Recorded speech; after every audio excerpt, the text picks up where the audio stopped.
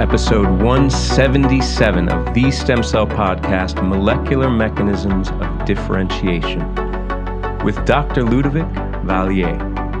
Hey everybody, this is Daylon and Arun. Welcome back to the Stem Cell Podcast, where we culture knowledge in stem cell research by talking to some of the brightest minds in the field.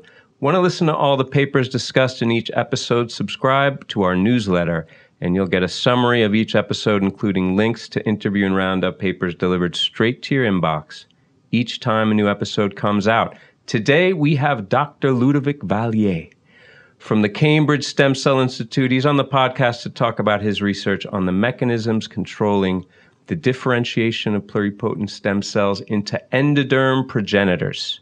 We've also got our usual roundup of recent highlights in stem cell news coming right up. But first, as research using pluripotent stem cells advances towards the clinic, there's a renewed focus on cell quality. Visit www.stemcell.com/cell quality to explore ways to assess your human pluripotent stem cells and learn about essential quality attributes to consider for gene editing, disease modeling, and cell maintenance. Yeah, talking about the clinic and application of induced pluripotent stem cells, I've got a story here from Nature Medicine, which was like, it's the first of its type, I think, and it's a watershed for the field. This is from John Rasko, who is at Australia, New South Wales University in Australia. And the study here was an application of iPS-derived mesenchymal stromal cells. We talk about mesenchymal stem cells. There's a long history, some darkness there, but now they've come into the light again, and it's clearly recognized that mesenchymal stem cells promote an immunosuppressive and immunoregulatory effect by secreting cytokines and chemokines and growth factors and all kinds of other stuff, vesicles, all that stuff. And they can provide this immunomodulatory effect in the context of like graft versus host disease, for example. They also lack human leukocyte antigen class 2 antigen expression, meaning that they can evade the immune surveillance, right? So you can administer them allogeneically without any kind of donor-recipient matching even. So there's a lot of reasons why MSCs have value now, even though in dark days there was a lot of people hating on them. But the problem is that while primary derived MSCs, you can get them from a lot of places, the bone marrow, adipose tissue, umbilical cord, placenta, they're safe, they're well tolerated, but scaling them up from an individual donor, it's tough. And there's a lot of variability between donors in how well they kind of modulate the immune environment, how well they suppress T-cell proliferation, et cetera.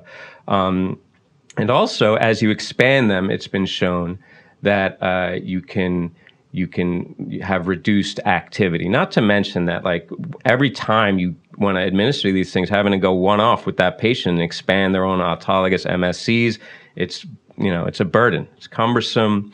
There's a lot of opportunity for individual operator error there. There may be some variability between these patients.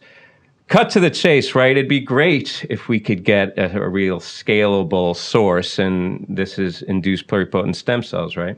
They have the potential to overcome all these challenges, and for this reason, Rasko and his group, they have commenced the human clinical trials of iPS-derived cells. They call them these CYP001, CYP001 iPS-derived MSCs. They're created using this GMP manufacturing process. And what they did here in this study is in this limited phase 1 open-label clinical trial. They took just 16 subjects, one of whom dropped out. So they had 7 and 8 subjects in 2 groups. One of the groups had 1 million cells per kilogram with a limit of 100 million cells administered, and the other had twice that dose. And the real objective here, as most phase 1 trials, is just to look at safety and tolerability. And they looked at a few measures: complete response, overall survival, and found that there were no adverse events, no serious adverse events that were observed. And the overall response, the complete response, and the overall survival at day 100 post-administration were 86%, 53%, and 87%, respectively. So bottom line, I mean, who knows how that compares to a control group? They weren't doing any kind of placebo here. But this is important. I mean, this is an important application I should say, in treating non-steroid responsive graft-versus-host disease, showing that it can be tolerated. And the next steps, I think, are to see how effective it is. And if we can get there, I think we could have an unlimited source. It would be the first real kind of off-the-shelf treatment of induced pluripotent stem cells that could really have widespread application. Yeah, this is somewhat of a landmark study, right? It's a report of a completed human clinical trial using iPS-derived cells. So it's been 15 years since iPSCs were first developed. So this is really a landmark paper because we want to get to this point. We've always wanted to get to this point when it comes to the clinical translation of these cells. And certainly there has been an evolution in the acceptability of MSCs over the years. But, I think these folks did a pretty decent job in demonstrating that, yes, there is a therapeutic benefit. One thing they alluded to here is that the iPS-derived MSCs might be used in the future for a range of other clinical targets. So they might have future data on the utility of these cells for, say, critical limb ischemia or asthma or maybe organ transplant rejection. So stay tuned to see what these iPS-derived MSCs might focus on next. And of course, there are a number of other iPSC-derived clinical, cellular products that are in the works, treating macular degeneration, iPS cardiomyocytes for heart failure, Parkinson's disease, and so on. So this is a landmark study, but certainly not the last study using iPSCs for clinical translation and clinical purposes. Yeah, but I think it's ironic because, when cell therapy first was in the spotlight, everyone was talking about MSCs for everything. MSCs for that still. People are peddling these BS claims with MSCs of other origin. And I think it's ironic that the first iPS-derived application that really is, as you said, reaching this landmark threshold is making them into these kind of catch-all cells. So we've come full circle. But as you said, the journey's only just begun. MSCs get their moment in the sun, and sticking with the mesoderm here, we're going to talk about a paper that's coming out of the Stanford Cardiovascular Institute, coming from an old friend of mine, actually, Wes McKeithen, over in Mark McCullough's lab. He's actually moved on to do a postdoc at UCSF now. The title of this paper is Re-engineering an Antiarrhythmic Drug Using Patient iPSC Cardiomyocytes to Improve Therapeutic Potential and Reduce Toxicity. This is a cell stem cell paper. So the bottom line here is there is a drug out there called mixilotine, which is a decent antiarrhythmic, but these folks are trying to show that we can use iPS cardiomyocytes, and in particular patient-specific iPS cardiomyocytes, to develop an optimized version of this drug called mixilotine. And the patient-specific cells they were using were from individuals who have long QT syndrome. It's a heart rhythm disorder that can cause fast, chaotic heartbeats and represents a leading cause of sudden death in younger people.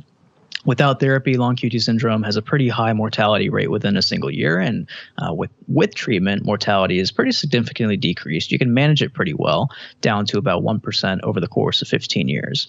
So mixilotine is an example of a drug that can stabilize the heart rhythm, and it's considered to be pretty good, a decent therapy for certain forms of long QT syndrome. But while it's good at stabilizing the heart rate, it's not without certain side effects, and it could be a little bit more effective. So what Wes and colleagues using iPS cardiomyocytes, especially from patients with long QT syndrome, and we're basically conducting a massive screen to identify optimized versions of mixilotine.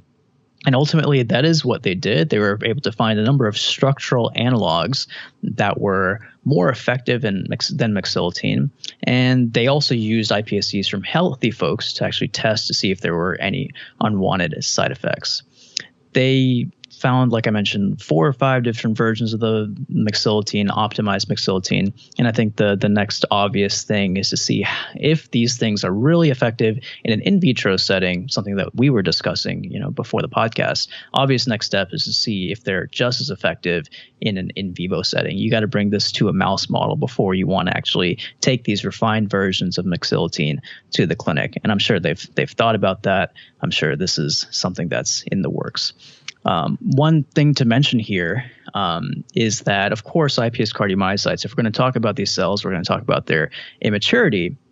But Wes and colleagues had a great approach and a great angle to actually addressing that whole immaturity problem. If you're finding these optimized versions of McSillatine, you have to consider it in the context of these immature cells, which may not have the right ion channels that you would find in adult cardiomyocytes. But Wes actually had a paper a few weeks ago, I think about a month ago, that came out in Cell Reports, where they were using a very simplified approach to maturing iPS cardiomyocytes with a metabolically optimized cell culture media, basically low glucose and extended treatment with this low glucose cell culture media. And over the course of a month, you can get really pretty good looking iPS cardiomyocytes. And so this is the media that they're actually using in this particular study as well. So, Wes is kind of on a roll. He's got a bunch of papers in the works, and this is the fruit of his labor. It's cool to see that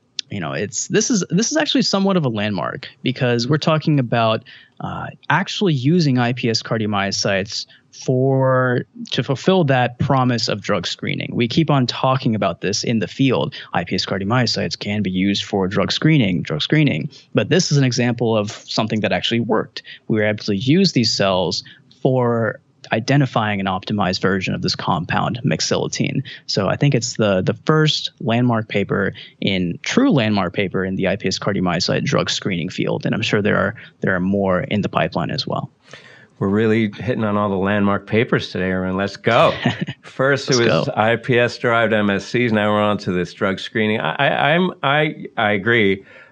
We've been making these promises, and I wouldn't say this is like a half measure by any means. It's a big deal.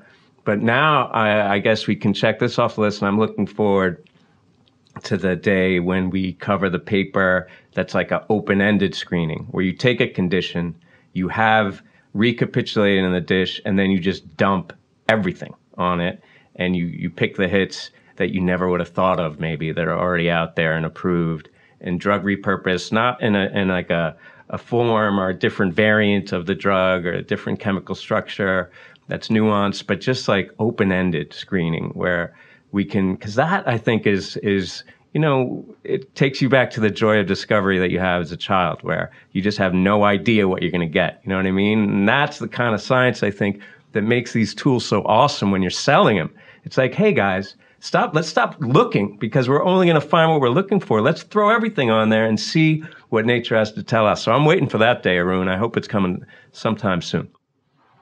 That's the thing with drug screening these days. And I'm sure Wes, the authors of this paper, know this really well. The screening libraries that you can actually use for these approaches are just astronomically massive. We're talking about hundreds of thousands of compounds, sometimes millions. So you can really find a needle in a haystack if your numbers are that high. Yeah, well, that gives me anxiety, to be honest. But I guess someone else is doing all the heavy lifting there, so I'll just do my thing. Well, we're going back to some organoids, I'm afraid, Arun. I got to talk about organoids once in the show, and so here we go. This is a cool story. We always talk about Hans Clevers, and of course he's on this story as well. But it's more of like an engineering mashup to me that it's tuning the system. And it's based on this idea that organoids, that's kind of, I think we surrendered ourselves to the organoid. We said that nature can do it better. And that's kind of what you hear over and over. You put these cells in a dish in 3D and they make themselves. We talked to Serge Pasca about it. He just took 2 different organoids, put them together, and they made these assembloids. So there's this idea that nature has its way, but it's a bit restrictive, right? Because it doesn't allow us to put these organoids into any kind of 3D matrix. And so they kind of stochastically develop. and have a closed architecture that's based on the limits of, oxygen diffusion and the media. So that restricts the lifespan, the size of these things, and it prohibits, and here's the real key, it prohibits homeostasis, okay? So Matthias Luthoff, also Hans Clevers was second to last on this, Matthias from Lausanne, Switzerland. And what they did here is they generated this unique scaffold with the idea that it would be permeable to gases, nutrients, and macromolecules that would also facilitate efficient adhesion and proliferation and differentiation of, in this case, they were looking at intestinal stem cells, but also, and this is the key, that it'd be stiff enough that could serve as a physical barrier so that you could shape these things. You could make these precast shapes, and that they would, the cells would occupy them. And the way they accomplished the shapes, and it was making a matrix that was a hybrid of type 1 collagen, which was kind of the stiffness and adhesive substrate, and matrigel, which is kind of soft on its own, but it has all the key growth constituents, and it has a lot of basement membrane, ECM, in there. So the combination of those two into hydrogel, then they integrated that into a perfusable microchip type thing that had a central chamber where they could load that hydrogel and the organoids. And it was flanked by this inlet-outlet reservoir where you could load cells in there, and then you could also have luminal perfusion. And then they had these lateral reservoirs where they had growth factors. And the whole thing looks like, if you kind of have like an overhead view of like a horses in their stable, you know what I mean? With all the little stables and a central path down the middle. Have a look at the paper. But the real thing here is that the structures were beautiful, and they form these nice tube-shaped epithelial with this accessible lumen, and that's the key. And the way they arranged it, the way they shaped it in this corral-like structure, those little stalls of the horses, so to speak, were the equivalent of a crypt and villus-like domain. And because these things were perfusible, it allowed them to continuously remove dead cells, which prolonged the tissue lifespan by several weeks. And they could also then colonize these tubes with microorganisms. In this case, they looked at Cryptosporidium parvum, which no one's been able to model because you don't have the appropriate in vitro model, although I wonder about why organoids wouldn't work, but I guess not. But they recapitulate the host microorganism interactions there. And they also, when they did laser ablation, they found that they could regenerate. And there were special cells that were found in these structures that you don't find in the typical kind of stochastic random organoids. So I think this is a nice mashup of like engineering meets biology, meets 3D. And what they've done here is, I think, created something. I think this is the idea, is that you create, by endowing it with this shape and the structure, you create something that you create an environment that is permissive to cells and processes that wouldn't exist more spontaneously. And the question next is, can you apply this to any or every other kind of organoid? Let's see. I mean, the first and probably most robust organoid was the intestinal stem cell. We'll have to see if, I don't want to say lesser, but alternate cell types can do the trick as well. Yeah, it's a neat marriage of bioengineering and stem cell biology with organoids. I do want to mention this paper was in review for 2 years. I mean, ultimately, yes, they did get a Nature paper out of it, but that is a long time. That's 2 years of your life, man. Props to you folks. But hey, the key here is using form to improve function. So to best approximate in vivo function, sometimes you have to replicate that in vivo architecture, that in vivo form. And that's kind of what you're getting here with these cryptovillus-like structures. So it's a point that we've come back to quite a bit recently here on the podcast, whether it's using three-dimensional organoids or organ chip technologies like what you're showing here. The key here is organization is critical to improve the functionality of these cells so that they ultimately do mature. Yeah, functionality, I think, being the key word there. And you said it, this paper was in review for 2 years, and you wonder if maybe they just kept sending it back. And like, it's not quite the threshold for Nature. It's not quite the threshold, but they just kept adding more. Like, okay, we'll give you laser ablation. Okay, we'll give you colonization with this Cryptosporidium parvum. And they were just like finally acquiesced 2 years later and said, hey, you made it. So a lot. They show that these organoids can do a lot of things. And I think that's what you're talking about here, is the function has been expanded by the form. Yeah, props to their persistence here. I don't think this is something that I could have done, to be honest with you. Last point is actually, does it surprise you, does it shock you that we're still using Matrigel so much in the field of stem cell biology? I mean, I use Matrigel every day. Don't get me wrong. Like I'm not exactly hating on it, but it is a gamish. It is a mix of random stuff, and we've been using it forever. It works, but don't you think we should start shifting more to like a defined substance, you know? No, I mean, I had to smirk when they were like, you know, we need to find something that we can control these things with, and so we're going to use type 1 collagen, and then we're going to use this completely undefined substance that has tremendous batch-to-batch variability. Here we go. So yes, I agree with you, but you know, there's been a lot of groups, I think, and companies that have been started on this pillar of creating defined matrix, and I think that the expense maybe, or the technical obstacles there have led to some resistance of widespread adoption, but it's a necessary threshold. We're not going to get to the finish line if we're using Matrigel. I mean, you know what that comes from, right? Yeah. It's a happy mixture of whatever you want it to be. But hey, it works. That's the key, right? It works. So if it's not broke, don't fix it. We're going to wrap things up with a transitions nicely to our guest today, Dr. Vallier. It's in his wheelhouse of naive state, naive pluripotency. The title of this paper is Reprogramming Roadmap Reveals Route to Human-Induced Trophoblast Stem Cells. Trophoblast, very important.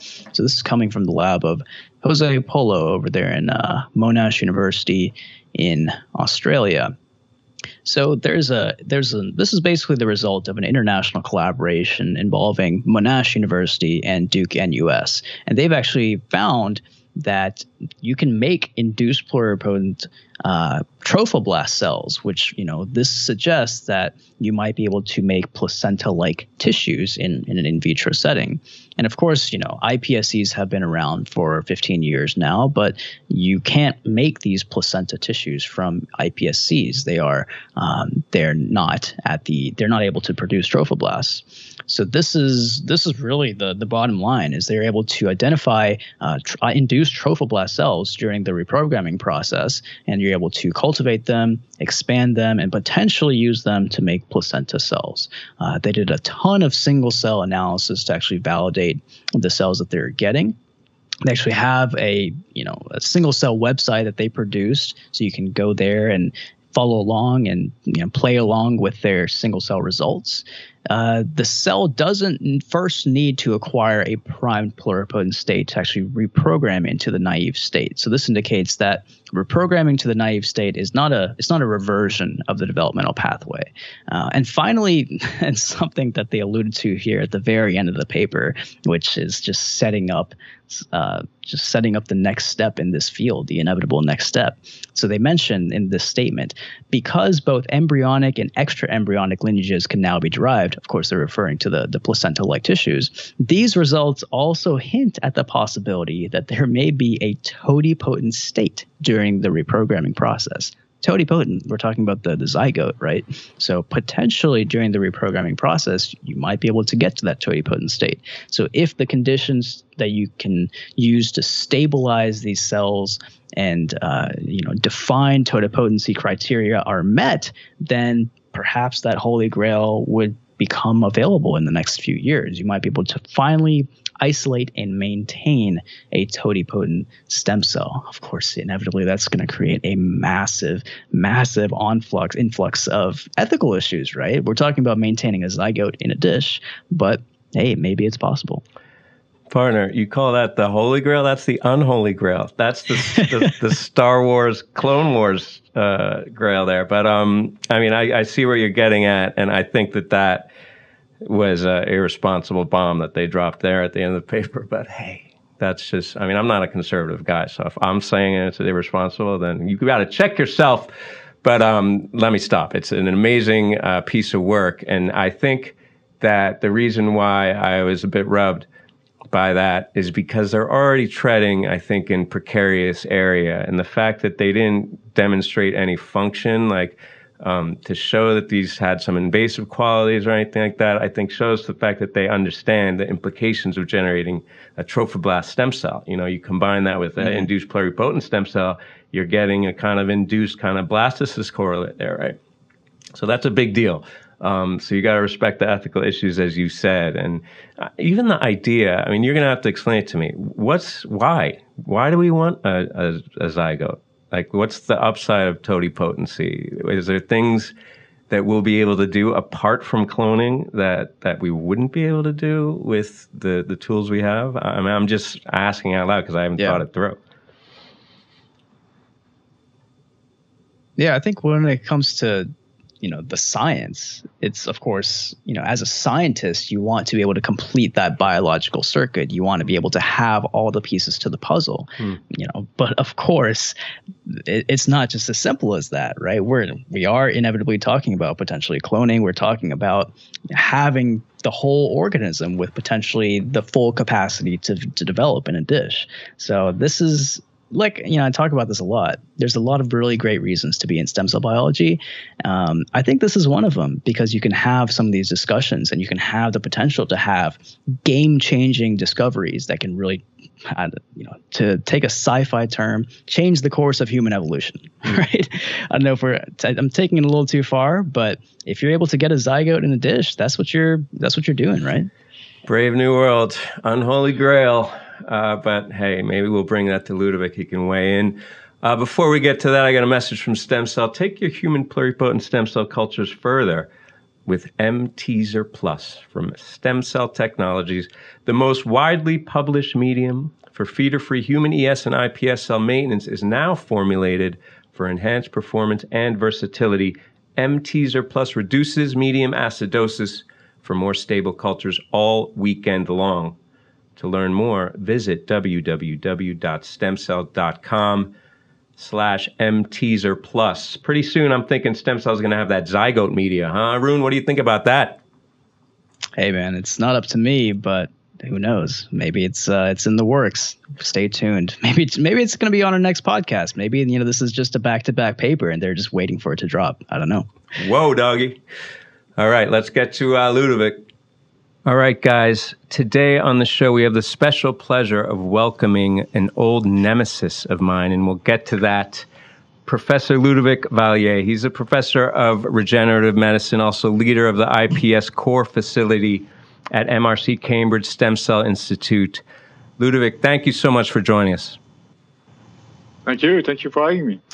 Well, the pleasure is ours. So, yes, I alluded to our history. You probably don't know this, but I became aware of you during my dissertation at Rockefeller University, where I was in Ali Brivanlu's lab. And there I was grinding out my first real work studying the requirement for active and nodal signaling in the maintenance of pluripotency of human embryonic stem cells. And you dropped essentially the identical story around the same time as I did.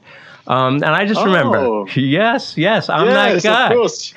Yeah. We went head to head. Development paper. Yeah, okay, yes, yeah. We went head to head. Yeah, we published in development biology. That's true. Yes. So you remember, in those days, that was everything, right? It was figuring out the recipe for maintaining human embryonic stem cells without feeders or conditioned media. That was the key. That's what everyone was after, the Holy Grail. That's true. But then that got solved pretty much. And in the meanwhile, you've only gone deeper into the signaling matrix that governs pluripotency.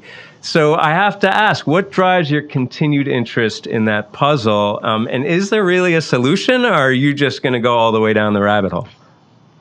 So no, we did, yeah. So that's true. We did a lot of work on active nodal signaling pathway in human pluripotent stem cells, and shown with other, including Ali and you, that this signaling pathway is key to maintain the pluripotent state of human ES cells at the time, and then human IPS. So we still doing a lot of work on this mechanism in terms of trying to understand how this pathway can not only maintain pluripotency but also induce differentiation, because of course activin nodal is also a key signaling that induce endoderm differentiation and drive differentiation of human pluripotent stem cells. So we're trying to understand how this mechanism can have this kind of apparent contradictory function in cell-fed decision. And we're looking much more in molecular mechanism now, of course, because the tool we can access now have changed incredibly in 15 years now. I remember that we were doing ChIP-seq, one of the first group doing ChIP-seq on SMAD2/3, but now we're doing single-cell ChIP-seq almost. So and so we're looking at interaction of those transcription factors. I mean, the downstream transcription factors of TGF-beta with epigenetic regulation. We're looking also at much more complex regulation with post-transcriptomic regulation, and also SMAD2/3 integrate a lot of different cellular mechanisms because we think that in fact SMAD2/3, the main effector of actin noticing pathway is basically a hub of different cellular mechanism that goes from epigenetic regulation, but also genetic stability and of course cell cycle regulation. And we're trying to link all of those together. We have a very specific interest in cell cycle regulation actually, and try to understand how cell cycle control and interlink cell-fed decision. So Dr. Vallier, in addition to pluripotency, like you were just alluding to, your lab is focusing on differentiation as well, and differentiation into endoderm in particular. And of course, as you mentioned, we've come a long way in fine-tuning the signals that actually control endoderm differentiation.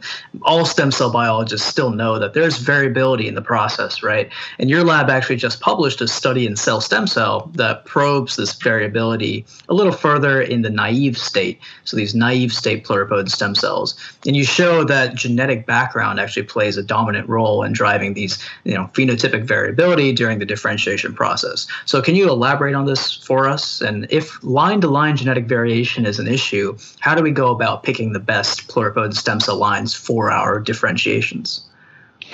No, that's a very important question. So it's been a kind of project that's been ongoing in the lab for the past 15 years because we know, and everybody that are using human pluripotent stem cells know that you have a lot of variability between lines, meaning that you can grow 10 different human ES or human IPS, and they will have slightly different behavior in terms of proliferation, and more importantly in terms of capacity of differentiation. So you will have always good lines for example, endoderm differentiation, or a good line for mesoderm differentiation, and so on. And what an interesting point is that, of course, H9, which was the first human ES cells derived by Jimmy Thompson in 1998, has remained the line that most labs have been using for the past 20 years because basically it's a good line for differentiation, and it's a very stable line.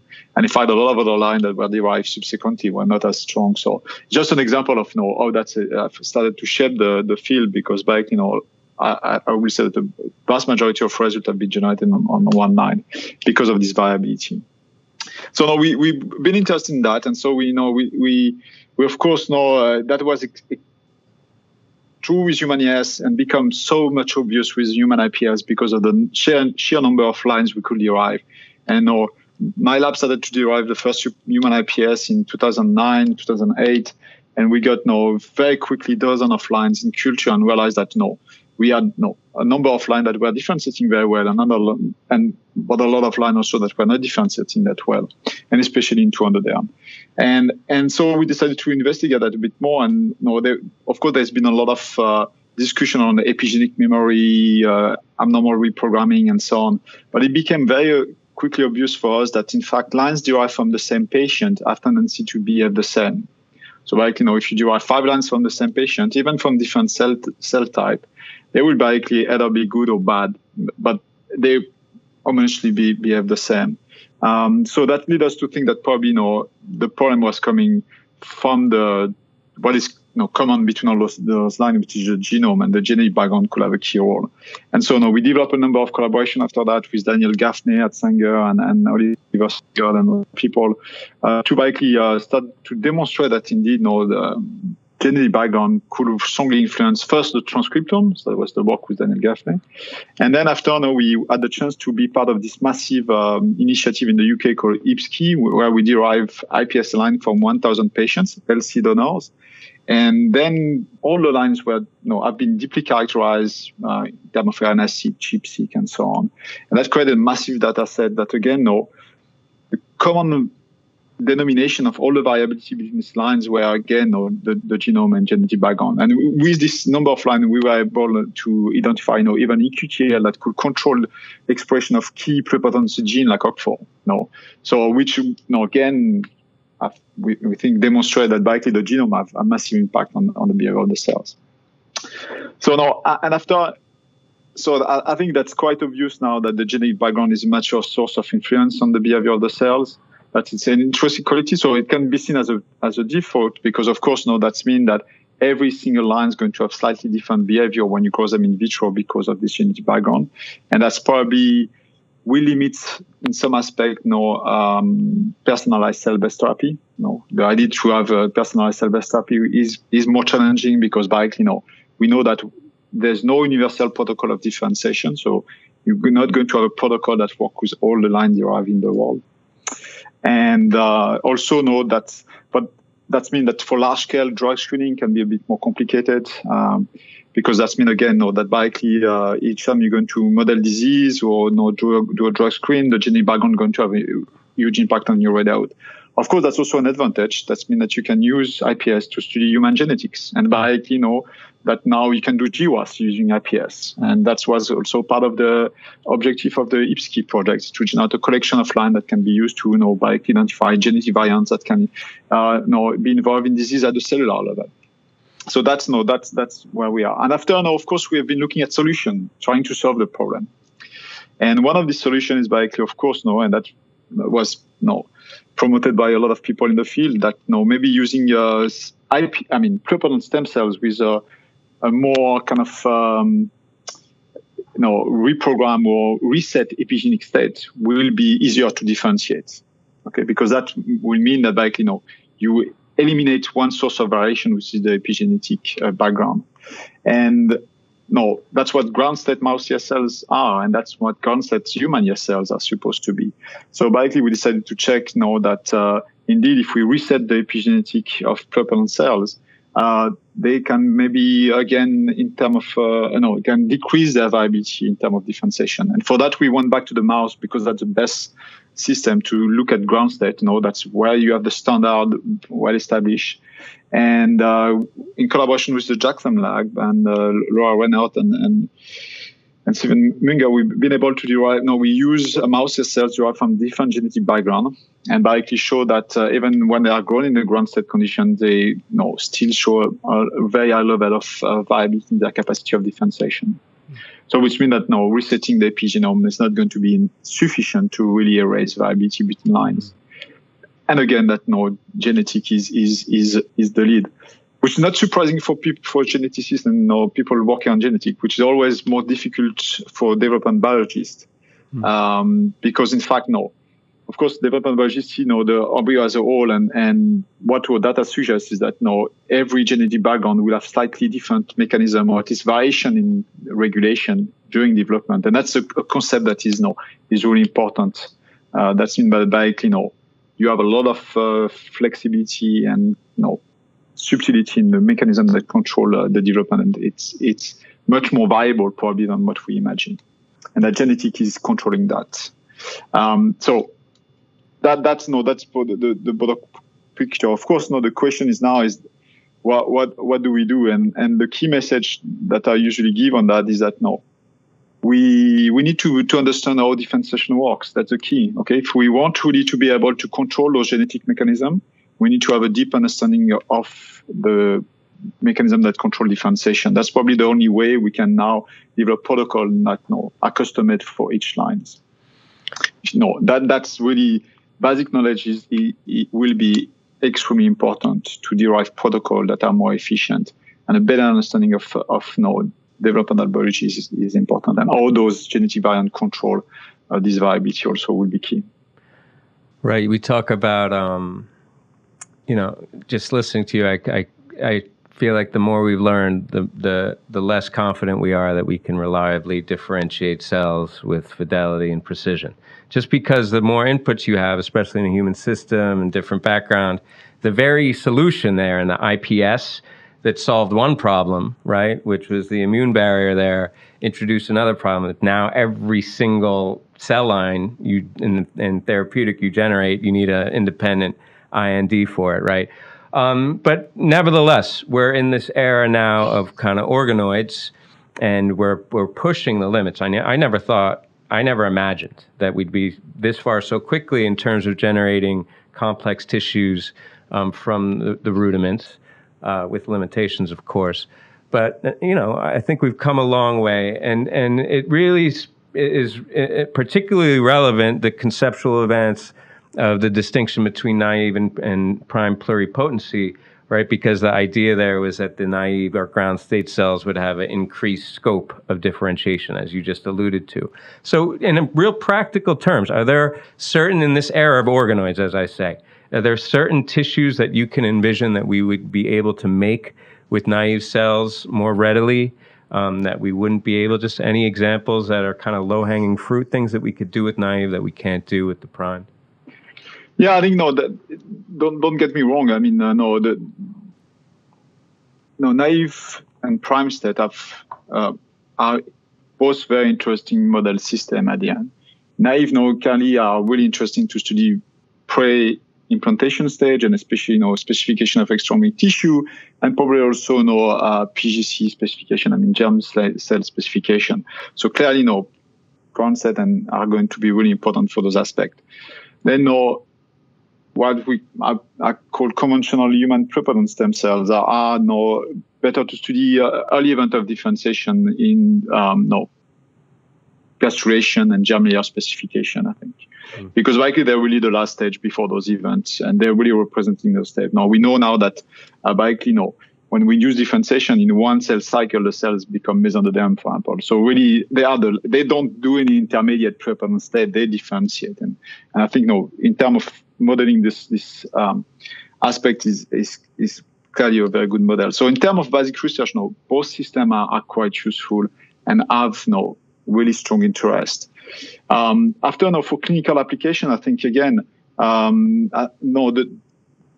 the discussion is still open on that. I think currently, clearly, human ear cells, human IPS derived in the conventional prime way are the cells that are used in the clinic. That's the one that are going for clinical trial in Parkinson, for cardiac regeneration, for MSCs. For example, there is a paper published in Nature Medicine today on MSCs derived from human ear cells. So, the reality is that those cells have been here for a long time. There is a lot of validation. We have a robust protocol to differentiate them. We have a lot of experience. We know their limitation. We know their advantages. So I think those cells are here and they are already useful for the clinic.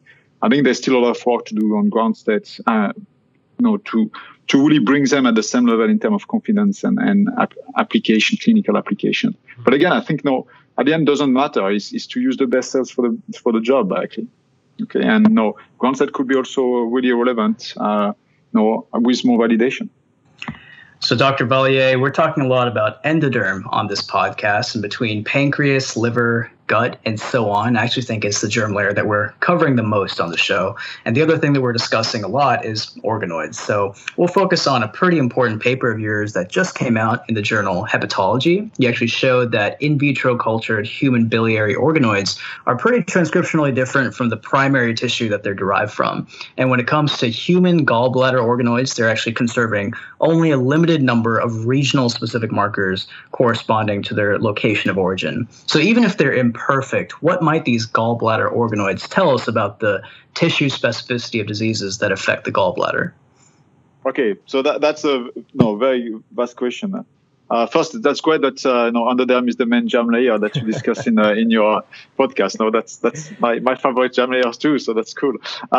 So this paper in hepatology, what we did is it's compared to directly derived what we call a cholangiocyte organoid from different region of the biliary tree, which is this system that directly drain the toxin out of the liver and bring it to the gut. And there is different region, gallbladder, common bile duct, and trihepatic. And we know that those different regions express different markers, and there's a regionalization. And it's important because the disease affecting the biliary tree are region specific. You have regions that affect the intrahepatic or the extrahepatic, and suggesting that you have specific mechanism, regional mechanism of susceptibility. So we decided to try, okay, let's see if we can, when we derive cholangiocyte organoid from those different regions, if we preserve this regional identity. And what we observe is that, basically when we grow cholangiocyte, we basically lose this regional identity. So they're still cholangiocyte. They will express all the marker you can find a cholangiocyte, but they will lose this regional specific marker. And now, of course, is it surprising? In a way, not entirely, because we always have a bit of a naive way of looking at things we grow in vitro, but clearly, we can't expect that the cells grown in vitro will be absolutely identical of the cells grown in vivo, because there is no in vitro environment that will absolutely reproduce identical environment niche to what you have in vivo. Nobody can reproduce the complexity of the biliary epithelium with all the cells, the matrix, the surrounding system. And what we think is happening is basically, you have a lot of environmental clue that you lose in vitro, and so you lose this regional identity. Okay, that doesn't mean the cells are not interesting. It just means that you lose this identity. And what is interesting now is that we're using those cholangiocyte organoids to try to identify what are those environmental clues, or we can basically re-specify each organoid in different region by just adding different factors that could help to define. We basically redirect those cholangiocytes into, for example, gallbladder or common bladder to intrahepatic. And I think that's going to help us also to identify basically how those maybe clues are also interfering with the susceptibility to disease. Because once we understand which are the factors that are basically regionalizing the biliary tree, we can also understand what are the downstream mechanisms that make those regions susceptible to specific type of disease. So that's what we are doing. But clearly, the message to take home is that when you grow an organoid, it's not absolutely identical to the cell type, the origin. Doesn't mean it's not the same cell type. It just means that you're growing them in different culture conditions, so you will observe differences. But it's true with any in vitro system. You need to understand what are those differences. Yeah, I always wonder about in vitro is how many near misses there are, right? So you talk about the microenvironment, and people are growing all these cell types, but they're not really manifesting as the cell types of interest because they haven't put them into the microenvironment. I wonder how many pseudo-organoids that you could put into an organ and then they would be endowed with the traits of that organ that isn't in vitro. I mean, that's a kind of a rabbit hole of a question, but it brings me to this fascination I have with your deep interest. I mean, you've been really tremendously productive in two arenas, pluripotency and endoderm, that could each on their own make, many professorial careers. So why do you carry both of those interests so closely for the, decades now of your career? Are you invested in pluripotency mainly as a means of achieving faithful, efficient, or precise differentiation to endoderm? Or, you're just interested in it as an academic basic, passion of yours? And also, this may be a dumb question, but what do you think is more complex from a signaling perspective? Is it harder to maintain pluripotency, or is it harder to differentiate? Oh, that's a lot of questions here. Okay, so first, why? So what is important is that, I think we work on pluripotency and self-led decision. If you look at our track record, okay, it's where we generated a lot of new knowledge, okay? That's where we have a deep understanding. And in fact, my intellectual participation, I think, has been mainly on this field. It's understand basic mechanism that control pluripotency and self-led decision. And I think if you look at our papers, no, you look, for example, the M6A methylation, the paper on cell cycle, and that's new knowledge, that's new mechanism. I think that's really important. The work on endoderm so far, I've been more using this knowledge to generate protocol for producing cell type with a clinical interest. We did a lot of that, actually. Okay. Here, the knowledge is practical and technological, but not less basic and less fundamental. And I think, both, I'm excited by both. I'm excited to generate, understand mechanism, generate new knowledge, but I'm also super excited by finding application of this knowledge and transferring that, further, and make that, I don't like the word useful, but transfer that, having a kind of societal implication of the work we do. And I think the underlying differentiation is there. What we, of course, now trying to do more is to start to use all those in vitro systems we have developed over the years to understand new biology, to generate new biology. And that's really, and I think it's a key challenge for all in vitro system currently, that we are using, from organoid to IPS and other. Is really now using the system to discover new biological mechanisms that are relevant for in vivo development or for disease and so on. And that's really a key challenge. But that's what we're trying to do now, is to less focus on the technical development, more focus on the fundamental question and new knowledge, even with the underderm. After, I think the key question is how long we can, in my opinion, the key question for us now is how long we can sustain to manage two branches of research this way, because simply of funding aspect is the key challenge. So, for example, the permanency aspect is very difficult to maintain in the lab. So you talked about the double-edged sword of stem cell biology. There's, of course, so much basic science and basic discovery that's still there to uncover when it comes to the mechanisms of pluripotency and differentiation and so on. But I think, part of the allure of stem cell biology these days is, like you mentioned, the translational applications, right? And in particular, the translational applications for iPSCs, which have, been around for about 15 years now. So you spearheaded the creation of the Cambridge Biomedical Research Center's iPSC core facility, the main objective of which is actually develop in vitro models of disease on demand. And to date, the platform has actually derived around 400 IPS lines from 70 patients. It's been about 15 years since iPSCs were first derived, right? And now there are dozens, maybe hundreds of different core facilities and biobanks around the world, similar to yours.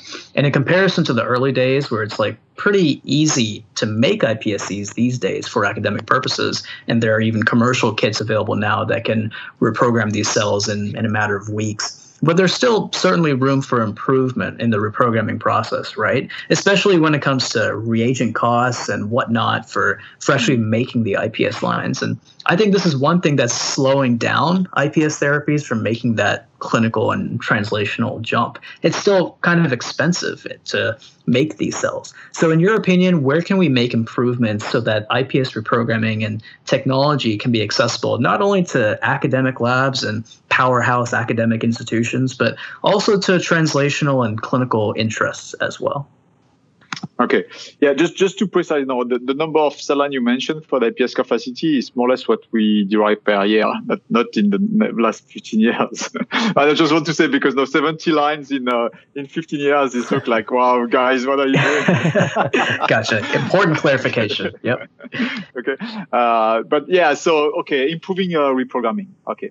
Wow, that's a tough question, because to be honest, right now, no.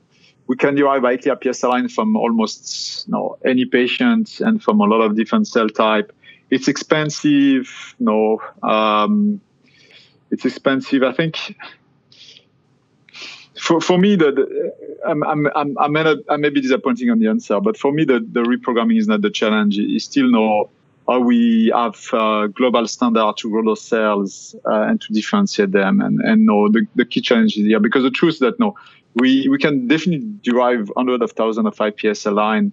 The problem is that there's still so many different methods to grow them, so much divergence with lab that make a lot of things complicated in the field and very difficult for everybody to compare results and even to sometimes discuss about the same thing. So I think for me the challenge is and the cost actually are more on the subsequent use of those lines rather than the way you generate them, because the methods that are available now that have been using, to be honest, there's not been any evolution in terms of reprogramming for past 4 years, 4 or 5 years. Right now, everybody's using Sendai or episomal or something equivalent.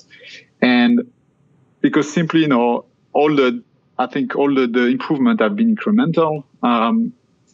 Didn't improve the quality of the line in sense of viability.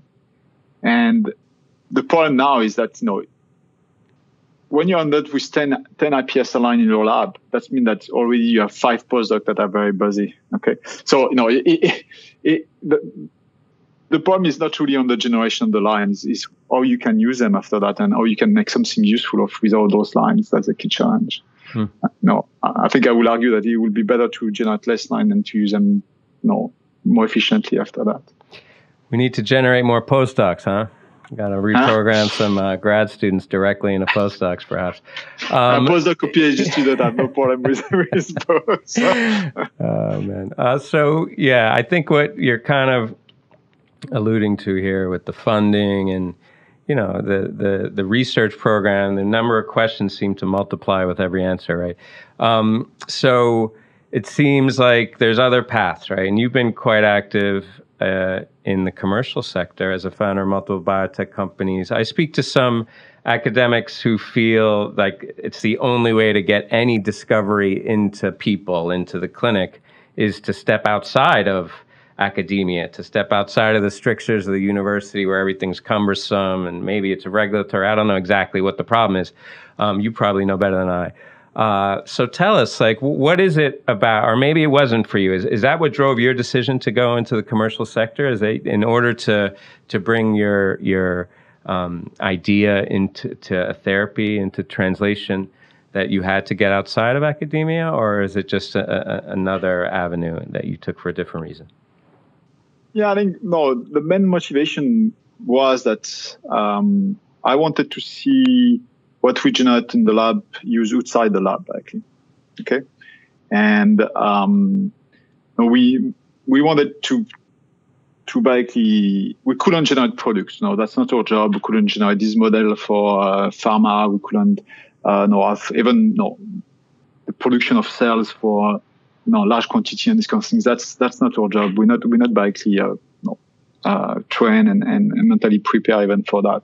So basically, we still wanted to have an impact, outside the academia, and see our research going, beyond that. So I don't think the goal was to bypass that. It's just that the reality of things that we couldn't do it ourselves, and that we were not able to do that because it's simply not our job. And so creating a biotech like Differentiation was really an opportunity to see, all the IP we generated over the years, all this knowledge being used in a different context, and trying to bring added value on our research. And as I don't like this word, but being useful in another way, not simply in generating knowledge. And I think it's true that some aspects are a bit faster in the private sector, but some other aspects are more complicated also. So I don't think it's a way to escape academia. It's just a way to use your research in a very different way. I think in academia we generate knowledge, we generate new technology, we progress, general kind of science aspect. We're not there to commercialize, even industrialize process and these kind of things. Personally, I'm very bad at that. So that was the best way to do that was through a biotech company. Yeah, that's the exciting thing about being in science these days, is you can have a foot both in the academic and the biotech side of things, as you're currently doing. So you're, of course, a leader in the United Kingdom life sciences community, and you've been pretty outspoken about how the current political climate around the world, and in the UK in particular, has presented somewhat of a dangerous situation for biomedical research in the UK. And I'm alluding to Brexit, of course. And it's not just about the funding, right? It's about the ability to actually collaborate and train in science freely across Europe that's being impacted. So now that it's actually been a few months since the Brexit ruling and since the start of the pandemic, how has your lab and your institution been able to adapt to this so-called new normal? And as a broader question, how do you think the realities of this pretty wild year in 2020 is going to change the future of stem cell biology and research in the United Kingdom? I will say that 2020 is the worst year ever. Is likely. I can't swear on the podcast, but no. I've rarely seen in my life such a disastrous year for so many reasons. So Brexit first. Okay, so Brexit at the moment, we don't know what the reality of Brexit is because it hasn't really happened yet. Okay. It's going to be massively problematic for the UK research landscape for many reasons. For funding, we're going to lose a lot of access to EU funding. So my lab, for example, has been funded at 70% by EU grants so far. So, how are we going to function with EU grants? I don't know. It's also going to impact the diversity, the connection. It's going to be truly difficult. For example, I've been recently contacted by an Italian master student who wants to do to come to the lab for 6 months next year, and she needs a visa. That's the first time. Until now, she just has to turn up and she was in. Now she needs a visa. We'll probably have to pay the visa, and we'll have some complication beyond it. So it's going to be tough. It's very difficult, and it's self-inflicted. There is absolutely no kind of good reason of doing it, and it's extremely frustrating.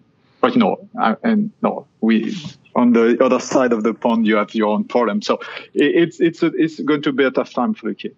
The pandemic, of course, is also really damaging because I think with the pandemic, we had hope that the economy will sustain the shock of Brexit, and the government had a clear vision on how to fund science. We don't know what is left of that now because the economic shock is going to be so huge. So it's not a great year for sure. And the impact is going to be felt for several years. And there is a big concern. So how long that's going to last, what are going to be the consequences, is complicated. Let's hope that the next election in the US bring us the only positive news of the year.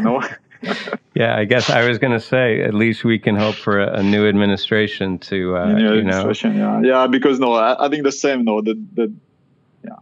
So I think don't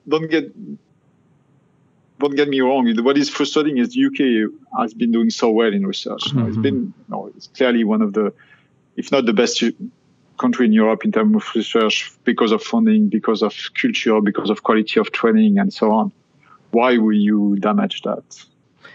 Yeah, well, I have a feeling that if you're 70% of your funding comes from the EU, the UK is not going to be so attractive to some of the scientists that are at the pinnacle of their field. So, I mean, UK would be smart to do something about retention. I'm not saying you should go somewhere else, Ludovic, but hey, I know a lot of people would have you. If we get Trump out, maybe we'll make some space for you over here in the US, huh? You have to see that a lot of European scientists in UK I mean, there's been two schools, I think, two situations. There's been the European scientists that have embraced the situation and decided to take their British nationality and will stay, whatever happens. And then you have another group of EU, scientists that have looked at the situation and say, we need to see what's going to happen, and have backup plans, likely, and or at least have a plan, if everything that we fear happens, likely. I mean, my motivation is to do science. I came in the UK to do research because I was the best place to work on human ear cells at the time, because it was forbidden in most EU country at the time. I came here to do that. If I can't, it's difficult. Yeah, no, it's your life. You can't live without your life. So yeah, I mean it's a sour note to end the scientific discussion on, but I'm hopeful that things are going to take a turn. Some people are so looking at the current times with dread, but I feel like it's a big wake up call, and this is the nadir of our human existence, I think, in all of our lifetimes. So it's got to go up from here. I think it's always darkest before the dawn, and all the other cliches. idioms out there. But let's end the scientific conversation and go a little peripheral, if you don't mind, Ludovic. I want to ask you a couple questions that are off the scientific menu. What's a non-science or science peripheral book that you're reading or have read that is awesome and that you would recommend? So I mean, I'm a bit science fiction fan. So I read a lot of SF book, but the author that I always loved and like is Dan Simons, and I will recommend Hyperion and Endymion to read because it's a bit more complicated than the average SF book, but it's beautifully written and I think it's a beautiful story. There's so much things in those books that relate to the current situation, I think, so it's good. Oh, that was my first favorite book. I mean, that sold me on sci-fi. The Shrike. Remember the Shrike? Oh, yeah, so exactly. Haunting. And such a great modus, too. The first one, Hyperion, the way each chapter was a character. Oh, greatest book series, in my opinion, in all of sci-fi. Read it, people. And next, we're going to do some fill in the blanks. So starting with the biggest thing in the stem cell field right now is? I think I will say it's organoid. But I will say also is to uncover new biology with organoid and IPS. That's the bigger thing. Yes, agree. It's a whole other dimension, right? Literally, I would never have gotten to this point in my career without... Roger Pedersen. The man, he was last author on that paper you went head-to-head with me. So he's my enemy as well, the both of you. He's a beautiful man. So, no. Right, maybe a beautiful man, but we're going in a steel cage match. I'm going to take him down. When it comes to blank, I am pretty much useless. Mathematics. I think it's important message. Okay, I'm an absolute disgrace. I can't understand number. No, even my bank account is useless. But I think it's a message also, because now we're living in a world where genomics, coding, blah blah blah is so important. But we also always underline diversity, and we need different type of intelligence. And I think my intelligence is not on mathematics, and it's handicapped a bit, okay, but it's also a strength. So the message here is that we have a diversity of intelligence and we should embrace all of them. Even if you're not good in maths, you can succeed. I like that message because my weakness is geography. My wife will tell you I barely know north from south. So yes, I embrace that. Think of me not for my weaknesses. I can't find my way uptown. Okay, finally, if the lab catches fire and I have a chance to grab one thing on the way out, it's my... Oh God, I would have seen my closest colleague or something that is part of my team. But if it's an object, I will say my laptop. I'm sorry. I know it's disappointing, but that's basically my life. No, I know it's how a safe answer. Yes, it's a good answer. Even though we're all backed up in the cloud, somehow we're attached to that tablet. But you can say your colleagues. You can bring your colleagues out with you. I mean, they would probably. Yeah, that's what of course that I will do. I really love my team. And I have to say, I've been a bit negative on the pandemic, Brexit things, but I've been very lucky to have the people in my team. We've been doing very tough time this past few months, and they've been solid, and that's really important. And I think if I had to believe at something, it's the belief that my group will pull together, and that we'll continue to do great research in the next few years. Yes, amid all we've lost, I think we're really reminded of all the things we have and all the things we've gained. Yes, Arun, who just had his first child. So we're winning. Yeah, that's amazing. Somehow I'm awake right now. Yeah. Well, I don't know how you're going to tell your child you born in 2020, which was basically Armageddon. Hey, it's one bright spot in an otherwise not so great year, right? So yeah, well, yeah, he will have a lot of things to put on his T-shirt. Now, born in 2020 at the same time, then that's going to be on this list. Yeah. Yes. Well, the COVID generation has begun. Anyway, it was a really fun conversation, Ludovic. Thank you so much for joining us, and for being my aspirational nemesis for my entire career. I've always looked up to you and your scientific endeavors. Thanks for talking to us now, and thanks you guys for listening. Thank you very much, guys. Thank you. That brings us to the end of this episode. Don't forget to subscribe to our newsletter at www.stemcellpodcast.com to get the show notes, including an episode summary and links to all the interview and Roundup papers. You can also reach out to us on Twitter at STEMCELL or via email at info@stemcellpodcast.com with feedback or to suggest guests. You know, Arun, it's been 20 years since the seed of hatred for Ludovic Vallier was planted. And now I finally met him. He's the nicest guy ever and so fascinating. We should have been friends a long time ago. We're going to keep this going. Stay tuned, guys, for the next episode coming back at you in a couple weeks. And thanks for listening to this one.